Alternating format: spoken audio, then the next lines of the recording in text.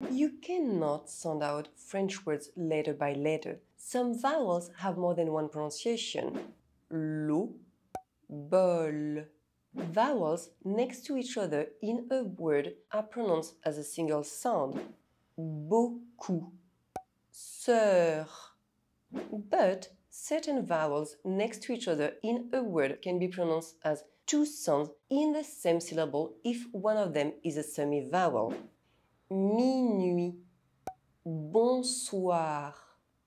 The dots in the phonetic translation separates the oral syllables. And some consonants, such as N and M, can also affect the pronunciation of vowels. Bonjour, temps. In this lesson, I am going to explain how the 6 vowels are pronounced in the alphabet and inside French words using phonetics. I will also teach you all the letter combinations you need to know for each vowel and how to pronounce them. As usual, I based this video on my French accent. I'm from Paris. In the alphabet, A is pronounced A. Inside French words, the letter E alone without any other vowel is also pronounced A. It can be written with or without an accent. Chat, rat, à peu près, pâte. EN and EM are pronounced en. En is a nasal vowel. Ange, jambe. Let's review the rules for nasal vowels. EN and EM are pronounced en if they are at the end of a word. Écran, bilan, if they are followed by a silent consonant. Gant, blanc, if they are followed by a pronounced consonant other than N or M. Ampoule, chambre. Otherwise, EN and EM are not nasal vowels. Année, banane, ami, flamme. AI is pronounced E or E. The letter I can be written with or without a circumflex accent. Aimer, aide, traiter, s'il te plaît. Now, let's talk about how to know when it's pronounced E, its close pronunciation, and when it's pronounced E, its open pronunciation. AI is pronounced E if at the end of a word and followed by a silent consonant. Mais, be. AI is pronounced E if followed by a pronounced consonant that is pronounced in the same syllable. Faire, capitaine. AI is pronounced E if followed by a pronounced consonant and a pronounced vowel, meaning that the consonant is not pronounced in the same syllable as AI. Aider, baisser. AIL and AILL are pronounced aille, portail, corail, volaille, ailleurs. AIL is only pronounced I if it is at the end of a word. Travail, elle. AIN and AIM are pronounced un. Un is a nasal vowel. M, fin. Remember the rules for nasal vowel. AIN and AIM are pronounced un if they are at the end of a word. Pain, châtain. Or if they are followed by a silent consonant. Saint, contraint. Or if they are followed by a pronounced consonant other than N or M. Craindre, vaincu. Otherwise, AIN and AIM are not nasal vowels. Fontaine, aimer. AU is pronounced O, aube. Gauche, sauce, travaux. In the alphabet, I is pronounced E. Inside French words, the letter I alone without any other vowel can be pronounced E, or E. Revenir. Effacer. Hiver. Now let's talk about how to know when it's pronounced E, or E. I is pronounced E in a one-syllable word ending with I. Je, le, ce, de. I is pronounced E when it's not the first letter of the word, it is followed by a single pronounced consonant and a pronounced vowel. Recommencer. Demain. Mercredi. Calmement. I is pronounced E if followed by a silent consonant at the end of words, except T. Mais. Nez. Manger. Pied. I is pronounced E if followed by a double consonant and a pronounced vowel. Impeccable. Effort. Dessin. Cellule.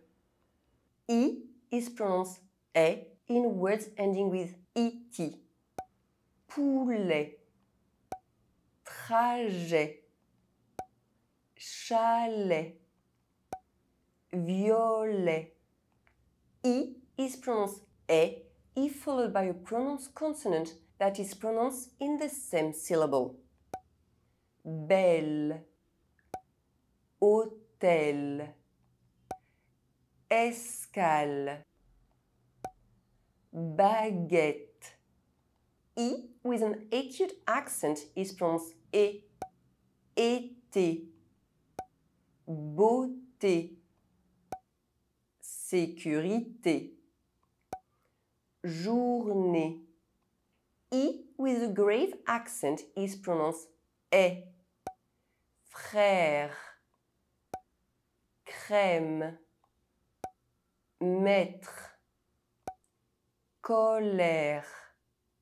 I with a circumflex accent can be pronounced E or E.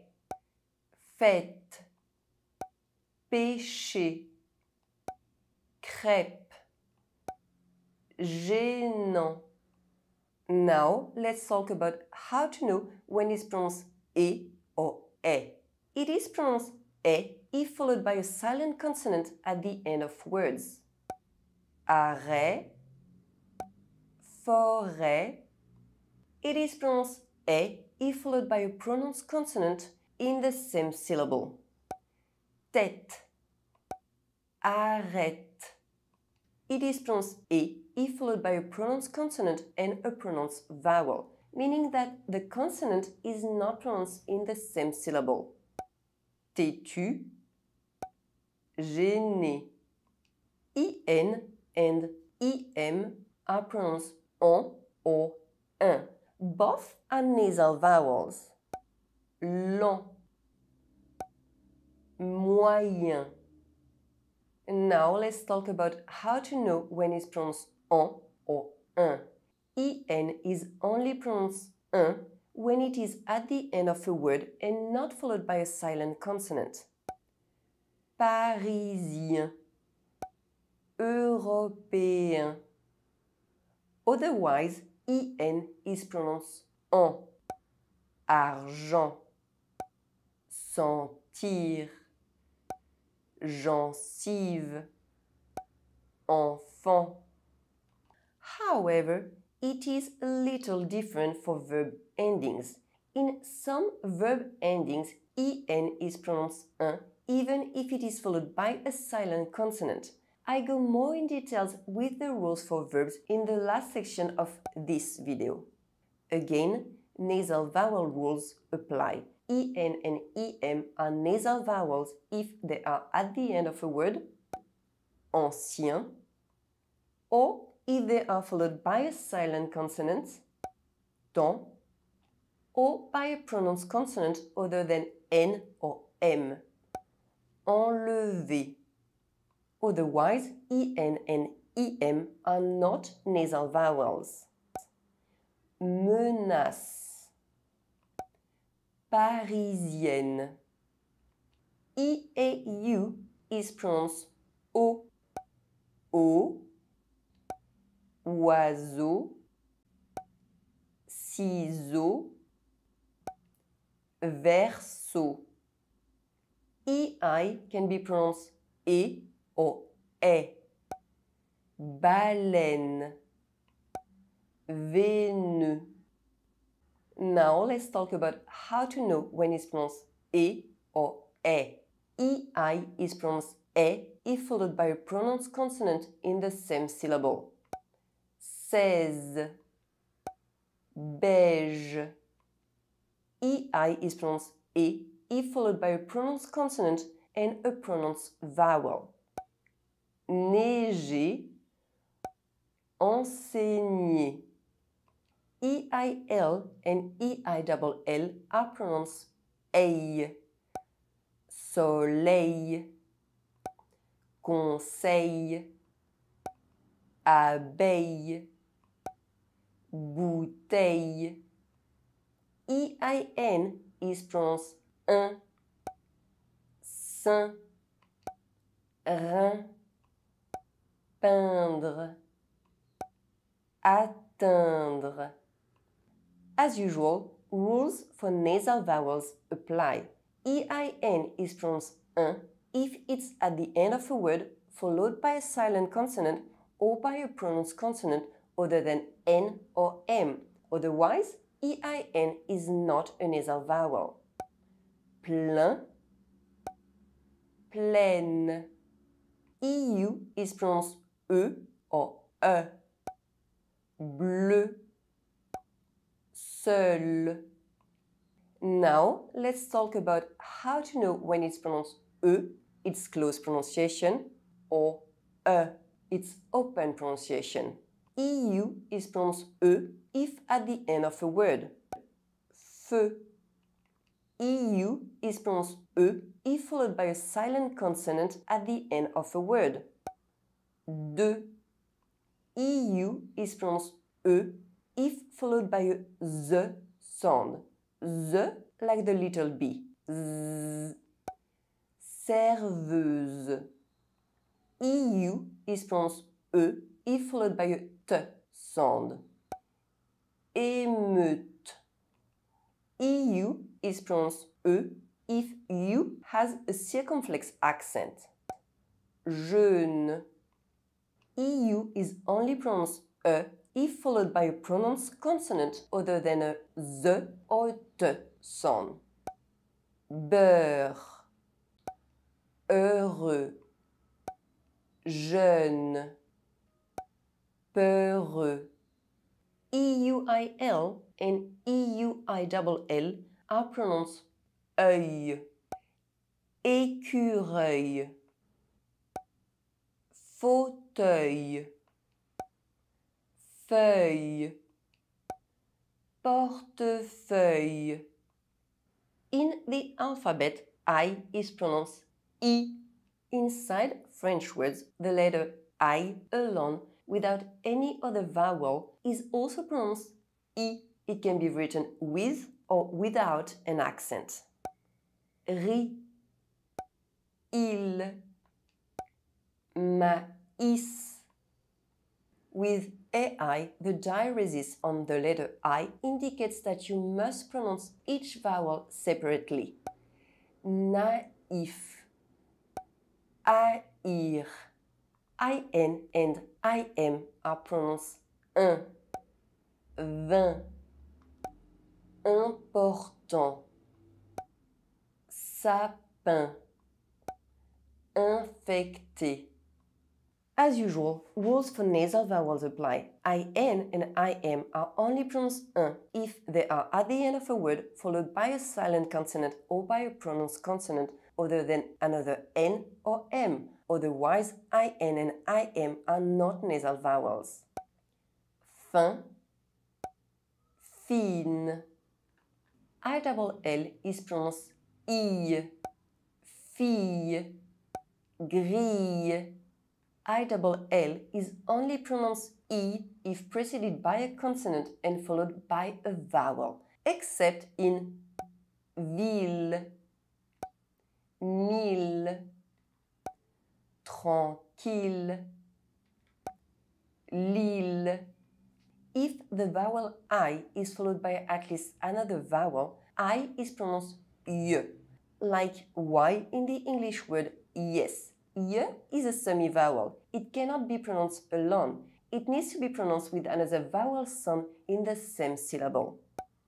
Liasse, chien, violon, avion.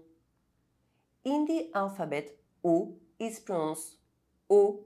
Inside French words, the letter O alone without any other vowel can be pronounced O or O. Lavabo, chocolat. Now let's talk about how to know when it's pronounced O, its closed pronunciation, or O, its open pronunciation. O is pronounced O when at the end of a word. Vidéo. O is pronounced O when followed by a silent consonant at the end of words. Do. O is pronounced O when followed by a Z sound. Chose. O is pronounced O when followed by a pronounced consonant other than a Z sound. Homme. Important. Rocher. Motif. Circumflex O is pronounced O. Bientôt. Côté. ON and OM are pronounced on. On is a nasal vowel. Donc. Complet. Leçon. Ombre. As usual, rules for nasal vowels apply. ON and OM are only pronounced on if they are at the end of a word followed by a silent consonant or by a pronounced consonant other than another N or M. Otherwise, ON and OM are not nasal vowels. Bon, bonne. OEU is pronounced E or E. Œuf, E. Now let's talk about how to know when it's pronounced E, its closed pronunciation, or E, its open pronunciation. It is pronounced E if at the end of a word. Veux. It is pronounced E if at the end of a word and followed by a silent consonant. Ne. It is pronounced E if followed by a pronounced consonant. Sœur. OI is pronounced oie. Moi. Avoir. Soirée. Voiture. With OI, the diaeresis on the letter I indicates that you must pronounce each vowel separately. Égoïste. Héroïque. OIN is pronounced oin, loin, point, soin, coincé. As usual, rules for nasal vowels apply. OIN is only pronounced oin if it's at the end of a word followed by a silent consonant or by a pronounced consonant other than another N or M. Otherwise, OIN is not a nasal vowel. Moins, moine. OU is pronounced OU. U can be written with or without an accent. Lourd, toujours, coup, ou. OUI-double-L is pronounced ouille, grenouille, mouillé, bouillon, brouillis. If the digraph OU is followed by at least another vowel, OU is pronounced OU, like W in the English word weekend. OU is a semi-vowel. It cannot be pronounced alone. It needs to be pronounced with another vowel sound in the same syllable. Oui, pingouin, tatouage, jouet. In the alphabet, U is pronounced U. Inside French words, the letter U alone without any other vowel is also pronounced U. It can be written with or without a circumflex accent. Tu, mur, salut, peinture. UN and UM are pronounced un, brun, humble. As usual, rules for nasal vowels apply. UN and UM are only pronounced un if they are at the end of a word followed by a silent consonant or by a pronounced consonant other than N or M. Otherwise, UN and UM are not nasal vowels. Un, une. If the vowel U is followed by any other vowel, U is pronounced U. It's like the way we pronounce the letter U in French. U is a semi-vowel. It cannot be pronounced alone. It needs to be pronounced with another vowel sound in the same syllable. Nuage, muet, sueur, nuit. In the alphabet, Y is pronounced Y. Inside French words, Y can be pronounced I or Y. Cygne, Y. Now let's talk about how to know when it's pronounced I or Y. Y is pronounced I when at the beginning of a word and followed by a consonant. Yves. Y is pronounced I when at the end of a word and preceded by a consonant. Rugby. Y is pronounced I when between consonants. Stylo. Y is pronounced Y when at the beginning of a word and followed by a vowel. Yoga. Y is pronounced Y when between vowels. Crayon. When you see the letter Y between vowels, think about the letter Y as two eyes, as it is also going to affect the pronunciation of the vowel that precedes. Voyager, essayer, appuyer, payer.